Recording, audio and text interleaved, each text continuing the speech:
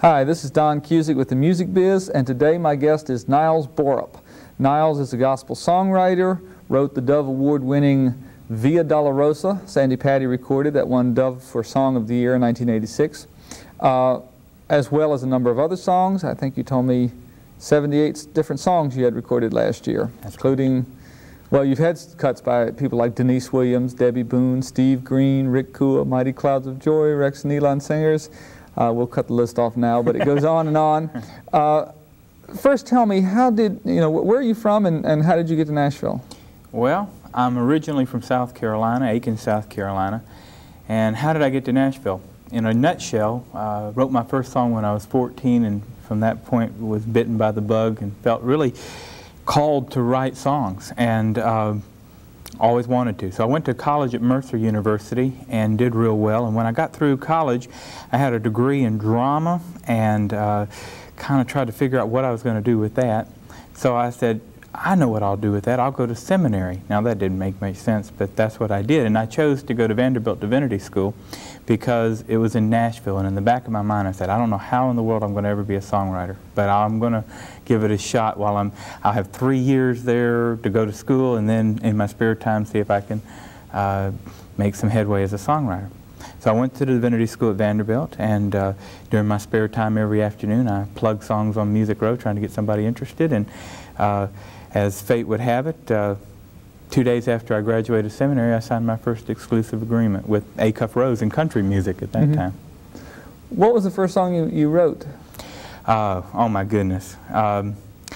If it had a title, I wouldn't really be able to remember. It went, as bad as it is, 14, remember. Let's see. I thought I found the girl I was looking for, so I told everyone around that I love you and you love me, and I knew it was for good. See, there's a lot of hope for a lot of people out there. How about the first song you had recorded? First song I had recorded was a song called Wake the Town by Andres Blackwood and Company that I co-wrote with David Baroni. And I'm real proud of that particular cut. And as a matter of fact, that cut is what got me into gospel music. David Baroni and I started writing when I was writing country music at Acuff Rose, and my heart just wasn't in country music. I wrote from my head and not from my experience. And so when David and I started writing together, while I was at Acuff Rose, we started writing gospel, and it just flowed so easily that I decided that this is where I need to be, and the Lord has honored that. Well, when did you start feeling like a songwriter? That's a real good question. I think when I started getting my first draw, my first advances against future royalty, a steady weekly draw. After a few weeks of that, and working all during the week trying to come up with songs, I began to feel comfortable saying I'm a songwriter, and I could. I had a real interesting experience. I went into the hospital and had was put under, and it has a truth serum effect. And I was pastoring a church at that time, and I'm an ordained minister, and the nurse asked me what did I do, just to check and see if the medicine had taken effect, and I said I was a songwriter. And that, when I woke up, she said, I didn't know you were a songwriter, I thought you were a minister. And that always affected me, that I guess deep down in my unconscious I had recognized that, yeah, I guess I'm a songwriter. How did you get signed to Acuff Rose? Oh, it's a long story, but I'll try to make it short. I was writing with a young man by the name of Mark Sanders at that time, and we were just writing every day after I got out of class, and running around town pitching to ATV and MCA and Tree and at that point April Blackwood, which is now CBS Songs, and just anywhere we could get in the door, and Acuff Rose was one of those. And one day Ronnie Gant, who was the professional manager there, I think it still is, said he liked what he was hearing and asked us to bring some more songs in the next week. So we said, sure. So we went back to our catalog, brought in a couple more songs. Next week he said, yeah, I like what I'm hearing. I'll hold these. Is that all right? And I said, yeah. So he said, I want you to bring me about 3 more next week. Can you do that? Oh, well, and he did this for 8 weeks. And after about the 3rd week, we didn't have any more songs. So we were writing like crazy trying to bring him songs. And after about the 8th week, he asked us to sign. And I learned a valuable lesson in that, he was testing to see if we would be able to consistently come up with material that he felt like he could use. And I think that was very wise. How did you begin getting in the doors as a songwriter? It's tough. I think the key is counting every little step as a victory. At first, just to even get the receptionist to look up and acknowledge your existence was a major accomplishment. But where most people get frustrated at that, if I got the receptionist to give me the time of day, to treat me as if I wasn't a squirrel or a spook or some strange being, I counted that as a huge victory, and I got excited, and I counted that as victory, even though all I got to do was either drop off a tape or even was totally rejected. And then as each step followed, which was just mostly being very consistent, being very polite, being very cordial, being very friendly when they rejected you, taking that gracefully. After a while, they realized this guy's here and he's giving it a real shot, and he's not going to be a pain if we tell him no or we're busy. He's going to take that real nice and be real friendly, and he's not going to be discouraged. And after a while, they began to, I guess, either have pity or whatever, and began to open the doors very slowly. I had a friend of mine, Stuart Harris, who was from my hometown, who was writing with Jerry Reed Enterprises at that time, who would critique my songs for me, and he was very helpful in helping me to grow as a writer when I first got to town, so that when I did pitch something, it wasn't so bad that I closed the door. That's one of the things I think is a real key. When they first do see you, if your material is something that shows promise, then the doors are usually not closed. They're not wide open, but they're not closed. It depends on your attitude and your persistence and your drive as to whether those doors continue to open or not. But if your attitude's bad or if the songs are not there, the doors will be locked shut very quickly. You mentioned co-writing. Did you co-write from the very beginning, or did... No, I started co-writing. I learned some valuable lessons. I had a few songs published by myself, and then, but just really wasn't getting anywhere in the industry. I had a little song that became a theme song for a national organization, which was nice, and I had a couple of octavos and print things, but nothing that was going to make me a living. And I went to the country music seminar that ASCAP had. Oh, this was 79 or 80, the very first one they had. And they were talking, a lot of the writers there were talking about co-writing. And then I had another friend of mine suggest that I really take a hard look at myself and try to evaluate what my strengths and weaknesses were. So I did. And I realized what my strengths were and what my weaknesses were. And then I got with and searched out a co-writer that had just the opposite. And together we learned from each other, so we grew to become more well-rounded writers. And yet we gave ourselves the balance that we needed and really to accomplish a lot. Plus, I find myself, and I found a lot of writers this way, that once you have an appointment with somebody or once you have a commitment to somebody to try to write, it's much easier to get up in the morning and go down there. Well, otherwise you'll go, well, Donahue has somebody interesting on this morning, I'll watch that. And oh, I love Andy of Mayberry, and Gomer Pyle's good. You see, I've got the whole morning lineup down. And the reason for that is because a lot of times if you don't co-write, you're going to say, well, I'll write by myself today. It's hard to get that motivation going. But when you've got a commitment to be there with somebody, it's very easy to get up and go. And that's one reason I co-write so much. Okay, that's a big advantage. What's the disadvantage of co-writing?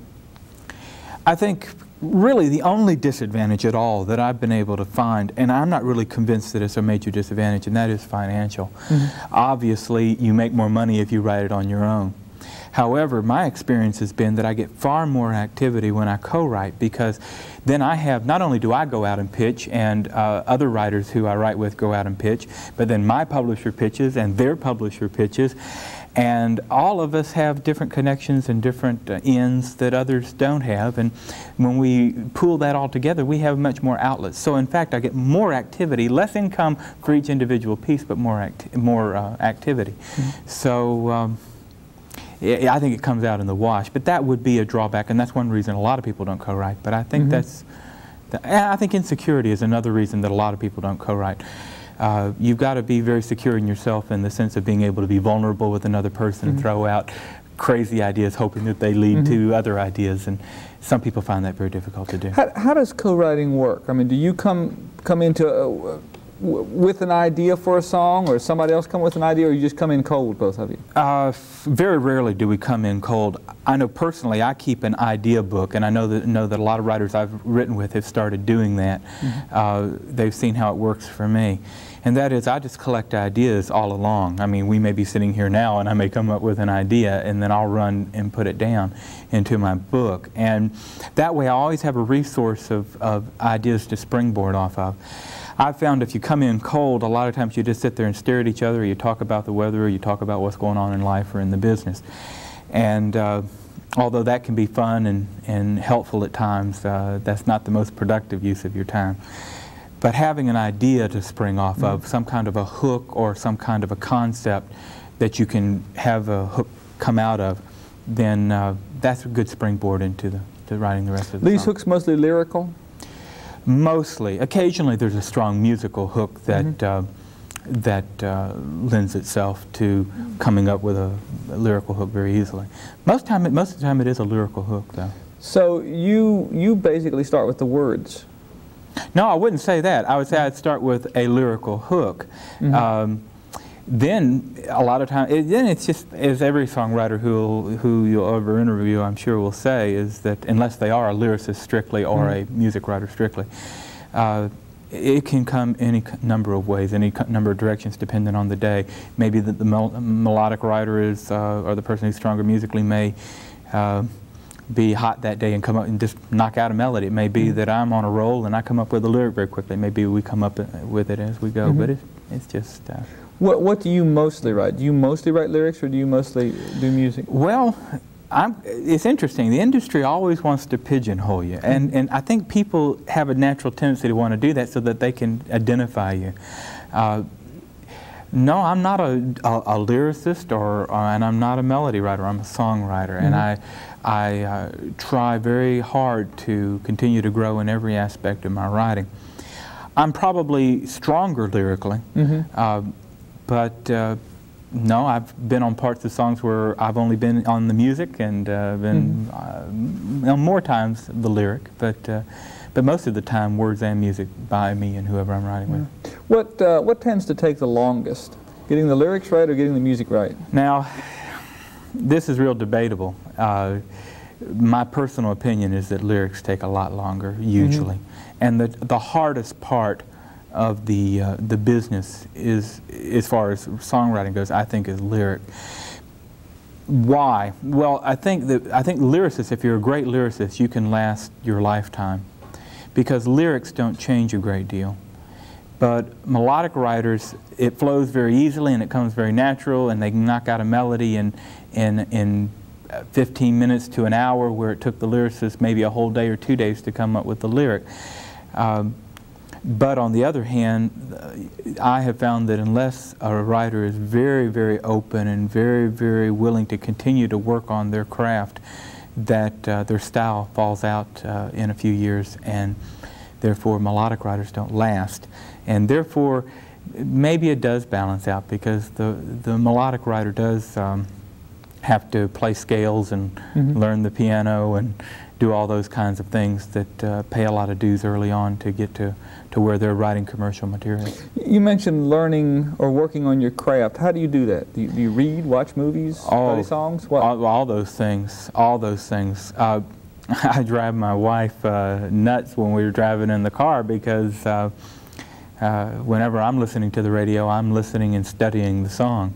And I'll make some kind of comment about how wonderful that is, or that could have been stronger, or I wonder if they'd have tried this, how that would have worked. And she's like, well, I'm trying to listen to the music. So music is not quite the enjoyment that it was for me. It's like my work now. So whenever I'm listening, I'm always studying. That's one way. Also by reading, always being open to learning from co-writers. Co-writers are a main way I learn. I know it's been a joy for me to work with like Kurt Kaiser and different writers that in Christian music, as young as our industry is, they're almost at that legendary status. And to be able just to pick their brains out and to understand where their minds are working is just a tremendous education. How about, what's been your influences? Who has influenced you, or what has influenced you most? That's interesting. If I had a major influence as a writer, it would be a very strange mixture. It would be Harry Chapin would be probably on the top of the list. Larry Norman would be another person that has greatly affected me. And Phil Oakes, who's an old folk writer, are all great influences. Paul Simon, especially during the Simon and Garfunkel time, was somewhat of an influence. And just kind of an oddball collection there. Gary Paxton was somewhat of an influence as far as some of his early albums with story songs. I love story songs, and I love image songs, and I love to try to come up with images. I find that images grab people's attention. If you can paint a picture, they'll be into the story. And so all of those people were great image creators, and I think that's where my strength is because I studied them so much growing up. Do you write anything else other than songs? No, not really. No, not really. I have heard that a lot of times a songwriter is a frustrated performer. They actually want to be a performer. Do you find that with a lot of writers? They'd rather be artists no doubt about it, no doubt. I'm real fortunate because that's not the case with me. When I was growing up, I did perform a lot, but I did that mostly out of necessity because the only way I was going to see if my songs worked were to be to try them out, and I couldn't get anybody else to try them out, so I did.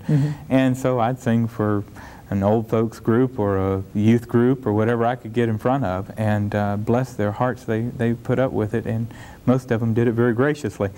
But it's a lot of people I co-write with, they are really into wanting to be performers. When I got to Nashville, my head was cleared very quick from that. Any idea I had about me being a singer was quickly put to rest, because when you get there, you're with the best in the world. And when I saw how I compared in that field, it was like, no, writing's for me. That's where I want to be. And how about demos? Do you sing your own demos? Oh no, oh no. I have no desire. I'm one of those odd writers that when I write a song, I like to hand it to my publisher and then have my head clear to write another song. And early on, when I was learning about the industry, I would always want to be at the demo session, and it was such a thrill to to hear all the instruments and wow, this is my song, and I haven't lost that thrill, but I mean, I know what goes on in the studio now, and I know a lot of the session players, and that's not where my interest is. It's not in production. It's in writing. My joy comes in finishing a great song, and so I want to stick with that and not be in the studio. I trust the people that I work with enough to come up with an adequate demo. Okay, so you've written the song, and you just put it on cassette tape and give it to the publisher? I give it to my publisher. And then they decide whether a demo is done or not, or they pretty much demo them all? Well, I mean, literally, it's up to their discretion. However, they certainly don't exclude me from that process. And I find that most of the stuff I write gets demoed, and it's not a problem. If I feel strongly about a song getting demoed, I don't have any doubt that they would do that. On the other hand, I try to be open to their opinions, and I find that most of the time they're pretty right. Who's your publisher now? Word Music. Okay. You spent some time with Acuff Rose, and you left there after a while. After a year. After a year. Where did you go from there?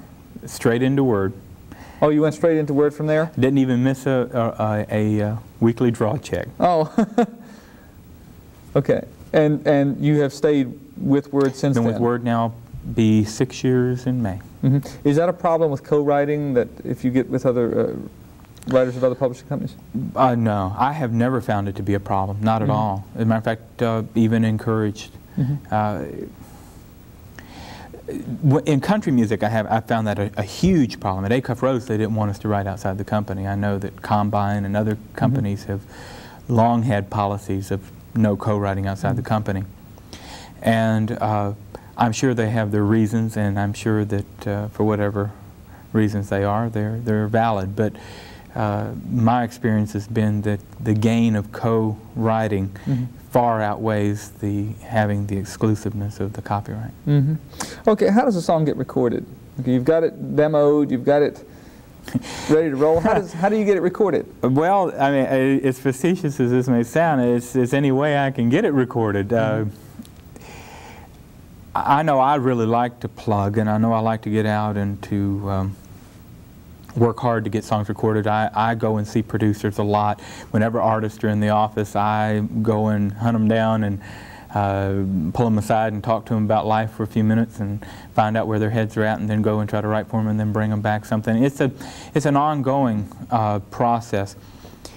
I find that most songs do get recorded with some type of personal contact. That doesn't mean that it's who you know all the time. I mean, I certainly didn't know Sandi Patty at all when Via Dolorosa got recorded. However, and the fact that I know Sandi now didn't get me a song on her last album. But I think that if they know who you are and they know the quality of what you write, then they'll listen to it.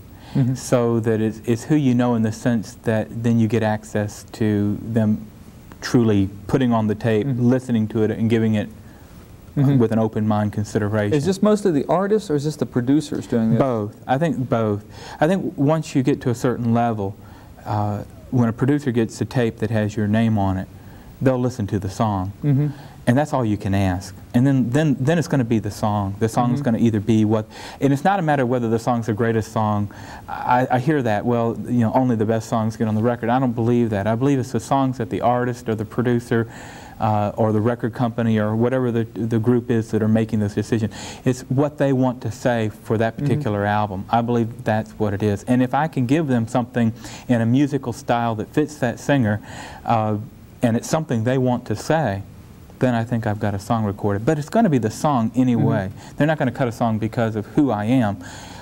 Occasionally that'll happen, but that'll usually be with a younger artist more than with an established artist. They're going to pick a song because it's what they want to say. How do you find out what they want to say? Ask them. I mean, it's as simple as that. I mean, that's easy for me to say, I know. For a young writer who's just trying to get in, that's tough. But that's one reason it's so important, I think, to work through a reputable publisher, because the publisher can give you the information. All of the major publishers in Christian music have access to all the producers, and they can find out what that producer is looking for the artist, or they can call up the artist and ask the artist what they're looking for, and they'll tell them. Very rarely is it a secret unless it's an inside project, unless they're writing it by themselves or with a couple of friends. And so if you're working with a reputable publisher, you can get the information. Do you think this bothers or does this bother your integrity as a writer, that you can't really say what you want to say all the time? You're always having to work through somebody else's mind? No, I think that, again, that goes back to your question earlier about, do a lot of the writers have that performer inside of them that's, you know, crying to get out? I can only speak for me. I don't have a problem with that. I see myself as a servant, as odd as that may sound. I see myself as somebody there to serve the producer and the recording artist, to try to help them to communicate with a wide range of people. It's a service that I do. And I don't have any statements I'm trying to make. I don't have any points I'm trying to get across, at least for a general public kind of you know, consumption. If I have something I want to say in a song, I'll say it. And if it happens that somebody wants to say that as an artist, that's great. Otherwise, it's for me, or for me to play for my wife or my family, or you know, and that's fine. But as a writer, as a professional writer, I am there to write for those artists, and so therefore I need to be sensitive to what they're trying to say. And they're trying to communicate with a mass group of people. So I'm trying to communicate something, yes, but trying to communicate for that artist so that they can get up on stage and say something that will touch people's lives. Do they generally always know what they want to say? Or a lot of times they don't know what they want to say? It depends on the artist. It really depends on the artist. Usually after they pick 3 or 4 songs for the album, they begin to get a direction on where it's going. For the first 2 or 3 songs, a lot of artists don't really know for sure what they want to say in the sense of specific. They know general themes. They know that they want to talk about obedience on this record, or they want to talk about holiness on this record, or they want to talk about discipleship on this record. But after they get 3 or 4 songs, then the album begins to focus down. And then after they're picking the last 3 or 4 songs, yeah, very, very much so, they can tell you what they want. Okay, Niles, thank you. This is the end of part 1 of the interview with Niles Borup, gospel music songwriter. This is Don Cusic with the Music Biz.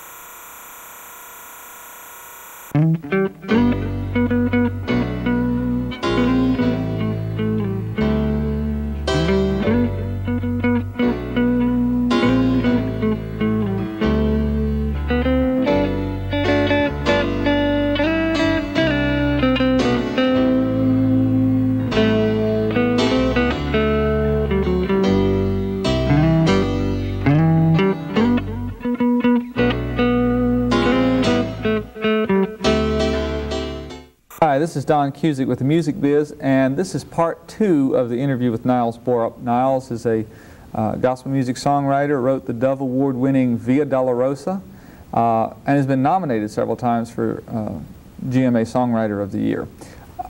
Niles, let me ask you first, what does a publisher do for you? Well, publisher is there to be a partner with you, in theory 50-50. And their job is to take your song. Your job is to write the song as a writer, and then their job is to take the song, get it recorded, try to get some print activity on it, then collect all the money from that and pay you for what you do.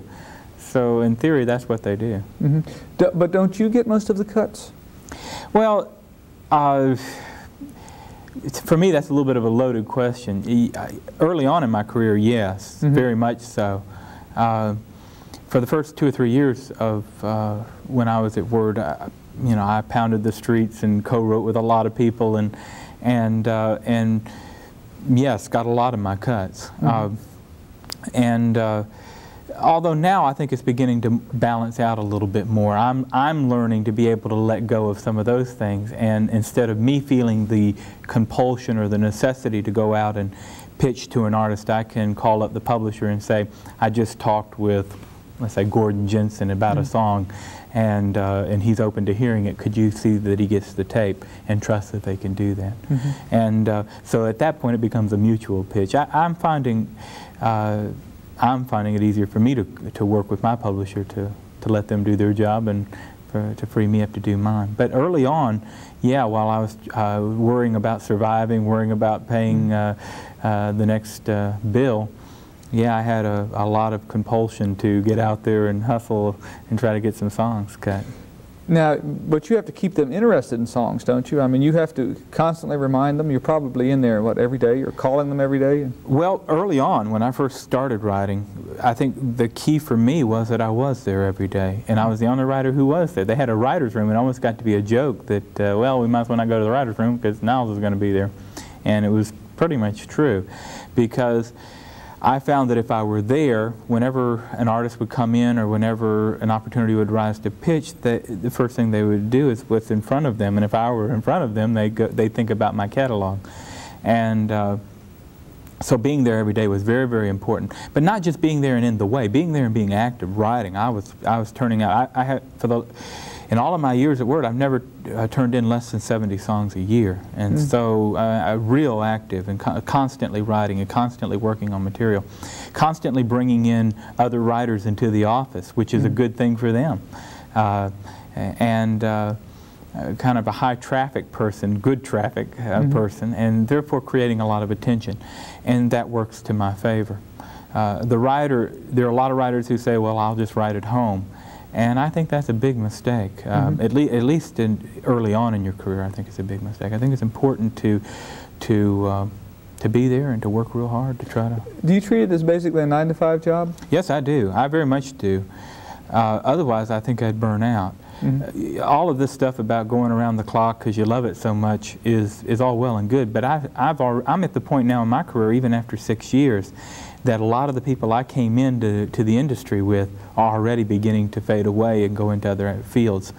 And the few of us who do survive are either those who became artists that became huge sellers, or those of us who somehow or another found a niche and found a rhythm in which we can somehow or another hang on. You say you've been a professional writer for 6 years? Actually 7, but 6 with Word. How long did it take you to make a living as a writer? This last year.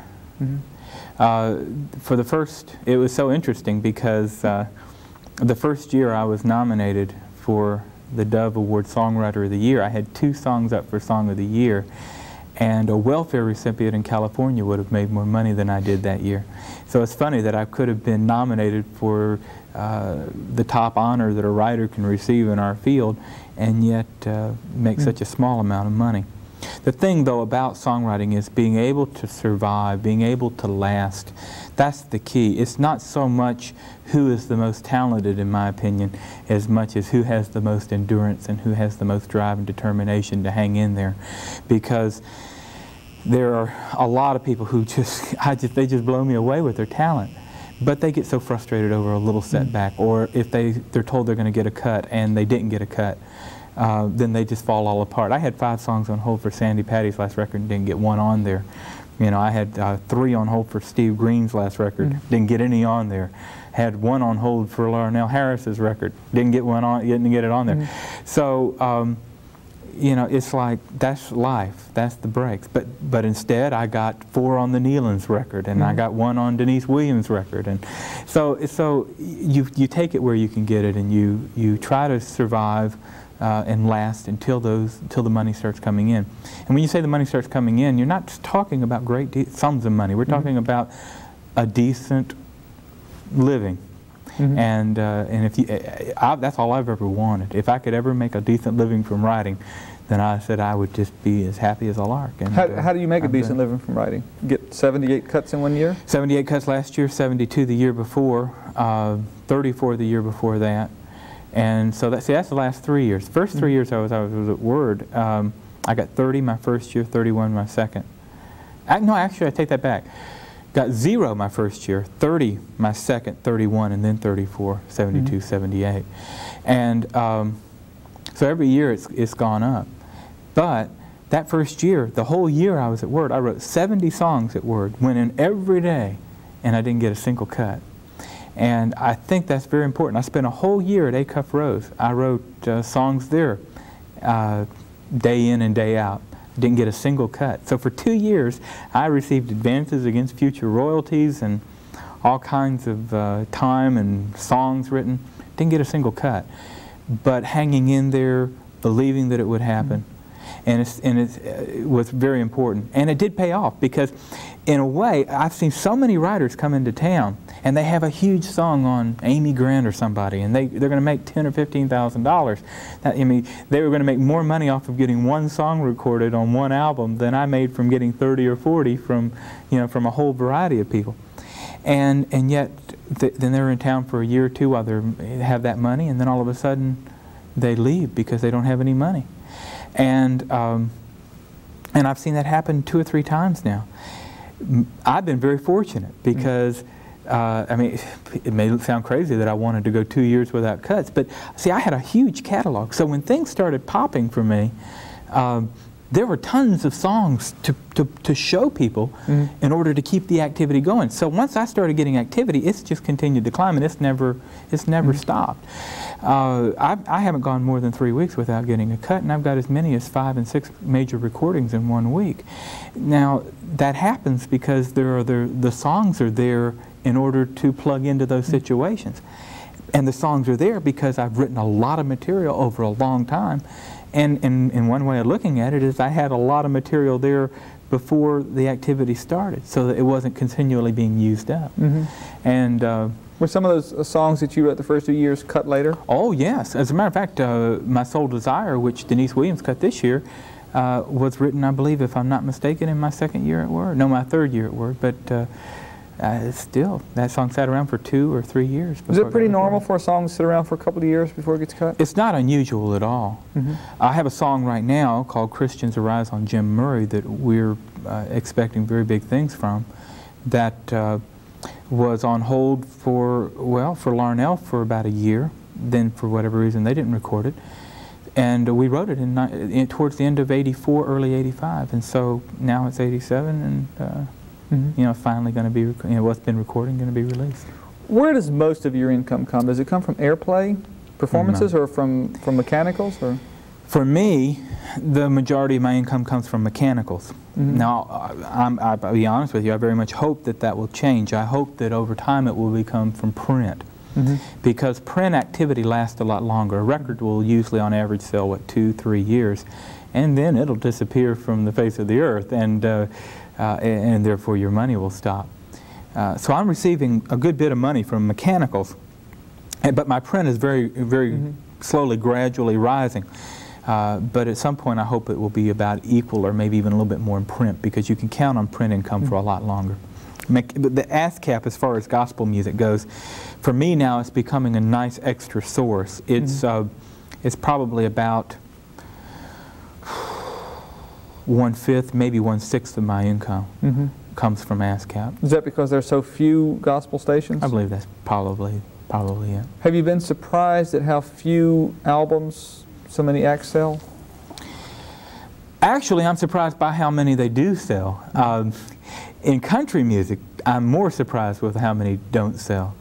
With the exposure and the radio exposure that the artists have, you would think that they would sell a lot more, but actually a good moderate selling gospel artist at this point, selling 50,000, is going to sell as much as a lot of the country acts. And even now our top gospel artists are selling almost as much as the top country artists, minus Alabama. So how much can you make getting on a top selling album? Well, it all depends. If you're talking about like an Amy Grant album, I wouldn't know because I haven't had an Amy Grant cut, so I couldn't tell you. On a Sandi Patty, especially if you have a big song off her album, a single off her album, you can probably expect over 8-10 years after the print and the cover records and all off that song, you can probably expect $40,000 or $50,000. But if you think about that and you say 10 years, $5,000 a year, you see what I'm saying? Again, it doesn't add up to that much money. It's not anything you can live off of. It's not what people think. Now, if you say $50,000, everybody goes, that's a lot of money. But if you think about the time that it takes in order to collect that and the fact that you're going to get little pieces of that periodically, you know, yeah, you get a slow base income for a while. Is that frustrating for you? No, not at all. That's, well, I take that back. It is frustrating early on in your career when you're trying to survive. when you get your $800 royalty check in the mail and you've been working your buns off trying to do this thing for 2 years. Yeah, it can be very frustrating. Now that I'm making a living at it, now that I know that next quarter my check will be such that I can live off of it, there is a little bit more relaxedness to it. There is a little bit more that, well, the money is going to be there and the money is going to come, and with the amount of material that I have out, I'll make a living. So there's not that concern anymore. Is there much politics in getting cuts in gospel? Yes, very much so. It's a tremendously political thing to get a cut. Occasionally it is a matter of who you know, and occasionally it's a matter of who your publisher knows or your company knows, or how much power your company has, or what one company can trade off for another. But I don't know that that's any different in any other field. I think the people who have a lot of difficulty with that are the people who are naive in the sense of business experience. I think in any field that you're going to go in, there's politics involved. Whether you work for the government, whether you work for a corporation, there's always going to be politics involved with who gets raises, what's going to be done, what contract's going to be picked up, what things are going to happen.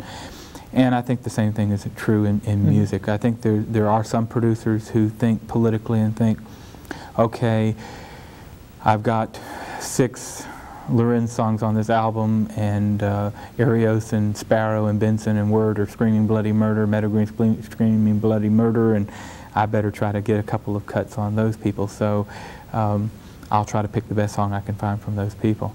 Again, I don't think the politics are very rarely such that they cut a song knowing it's a bad song. I really believe that with the vast majority of artists, they want to cut what they honestly feel like for them are the best songs, meaning the songs that they want to say. And it may not be the best song pitched, but it's the best song of what they want to say. And so they're geared more towards an album market, a conceptual market, rather than a singles market. I really believe overall that's true. I think they do look for singles. I don't know of any artist who doesn't keep an eye out on singles or a song that would have a good title cut to it. They're always keeping an eye out on those kinds of things, those specifics. But I think always in context with, usually a lot of times the song that they find that will be what they think is a great single, that's what they build the album around. So they know if the song is about discipleship, that they know that they've got a killer song there that they can really feel like they can make into a single and to create some attention with. Then all of a sudden there's a tendency to seek out other songs that are in that same kind of vein, different ways of saying something very similar. I don't think it's even all the time conscious. You know, they're just always aware of that. I think that a lot of times that it just may be a tendency to do that. You talk a lot about titles. Do you pay a lot of attention to titles to have? Oh, very, very much so. Even even more so though to concepts around titles. There have been so many times when it's so refreshing to hear a title. I mean, well, you can always, always the famous example is the one the Imperials did with Praise the Lord. And it's like, who cares, you know what I mean? It's like, that title certainly doesn't grab you. But the concept around that idea and the way they led to that idea was so refreshing and unique when it came out that it became a monster song. And I think that, yeah, a hook is very important, but a hook isn't going to carry a song. A hook's going to grab some interest, but a hook's not going to carry a song. It's going to be the concept around the song and how well you say that concept. A song I listened to the other night with a young man I was co-writing with, a song called Hammering Nails. And they could have ruined that song easily, but they didn't, because the hook could have just fallen apart, could have not tied up with anything. But what they did was they created a concept in which Mary was hearing Jesus working with his father, hammering nails out on the hillside when he was a little boy working with his dad. And then later on, she heard the hammering nails when he was on the hillside on the cross. And it was just like, whoa. So you see, a hook in and of itself is good because it'll catch your attention, but it's got to be that concept that makes you go, wow. Being nominated for GMA Songwriter of the Year a couple times, having Via Dolorosa, has that made it easier for you to get cuts?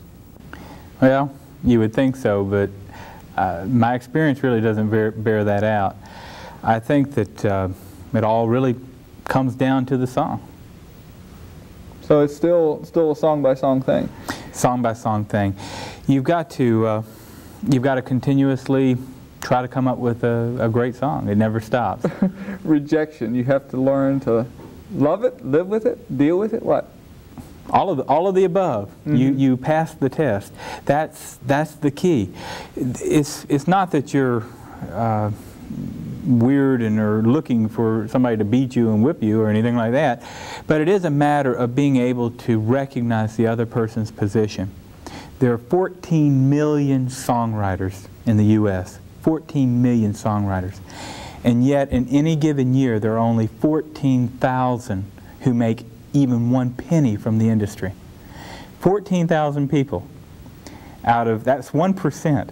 And of that 1%, over half, over 7,000, make less than $5,000 a year from writing songs. Now, when you get into that kind of thing, you're talking about only 7,000 people. I'm talking about in pop, R&B, every phase of music, classical, gospel. You're talking about less than 7,000 people who make over $5,000 a year. And to translate that into gospel music, you're really talking about 600 or 700 people who make any money above $5,000 from writing gospel songs, or 1,400 who make any money. Actually, no, I take that back. We're talking about gospel market is about 5% of the market. So we're talking about 700 people who make any money in any given year from gospel music. Now, is that songwriters and performers, or just songwriters? Songwriters. Well, actually, singer-songwriters, yeah, sure. Like so it's not about 700 people actually making any income. Any money, any income. So you've got a publisher who are trying to deal with 14 million to find those 14,000. So even if odds bear them out, 1 out of every 100 people that come into their door may work out. And that means may make them even a penny. And if their attitude's bad, if they don't have the drive and determination to warrant the investment in the energy that they put in, it's not worth it for them to get involved. So it's almost to their credit and smartness, business smartness, to keep a closed door. Because those writers who do stand out, those performers that do stand out, will somehow or another rise to the attention. They will have the drive and determination to get to know the people that they need to get to know. They will create visibility and interest. People will talk about them, and they will come to the attention of the industry. And that's more important than the raw talent. I believe probably at a certain point it is. I think there's tons of people who have tremendous talent, just tons of people who have tremendous talent. Probably out of every 15 people you meet, you probably can find 2 that have the talent to make it in some aspect of the music industry. But you're only going to probably find 2 out of 1,000 or 1,500 that that have the talent and the drive and the determination and the other characteristics that and maybe even the good luck, fortune, being at the right place at the right time in order to find their place.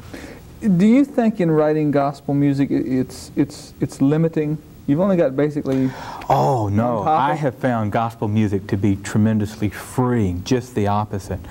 When I was at Acuff Rose, it was day in and day out writing Mo Bandy, Joe Stampley. Then we got to stretch a little bit for Kenny Rogers or you know, Barbara Mandrell or something like that. But it was a very narrow area. In gospel, it's been so exciting because I feel like as a writer, the world is open to me. Even this year, I just got a cut on Larnell Harris and got a cut on The Mighty Clouds of Joy, a young artist named Stephen Curtis Chapman, a song on a piano praise album, a song in a musical, and that's just, we're talking about just since January 1st. The exciting thing is that the styles from rock music with Rick Kua all the way down to Wendy Bagwell and the Songwriters is available to a writer if they want to take the time and interest and really try to work to understand that field and to write for that field. Okay, we've mentioned Via Dolorosa several times, and that is an example of a great song. Why don't you tell me how you wrote it? How did where'd the idea come from? How did it come about? Well, the idea came about 1983, maybe even 82. Time flies. I was sitting in front of my TV set watching the evening news on Friday night, and they had a picture of the Pope in Jerusalem walking the Stations of the Cross. And they said, here's the Pope on the Via Dolorosa walking the Stations of the Cross. And this Via Dolorosa, called the Way of Suffering, where Jesus walked. And I went, wow, I got to find the pencil. So I said, please say that title one more time. And they said it, and they said something about Via Dolorosa. And so I wrote it down. And then I looked up in my Latin book what it meant, because I didn't catch that the first time when they said it. And I found out it meant the Way of Suffering.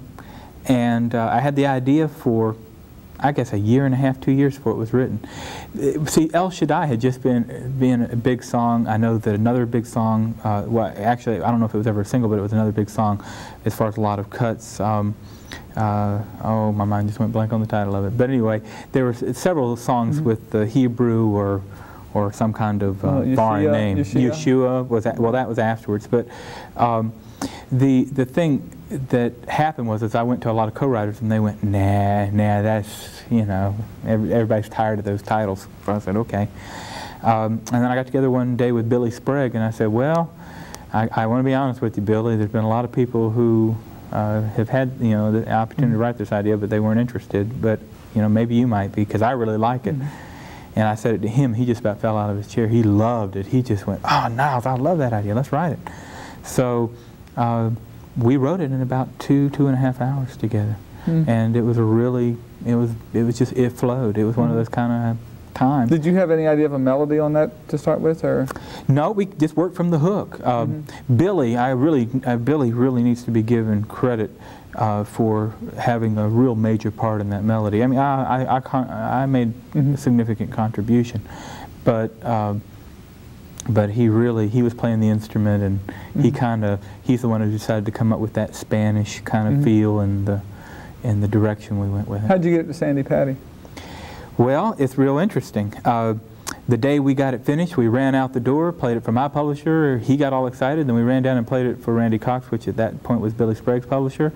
He got all excited about it. They got on the phone right away, called Greg Nelson, brought him over, sat him down, played it for him. Greg said, I'll put that on hold for Sandy, even though she's not going to be cutting for 2 years. And we said, okay, well, that's fine with us. And for 2 years, it was on hold for Sandy Patty. And there was about 5 or 6 times when it almost didn't get cut. Yeah. Do you know what her reaction was first time she heard it, or? Well, I've heard what she said now that it's a success. I don't know what it was when she first. I mean, it may have been what she said. I don't really know. I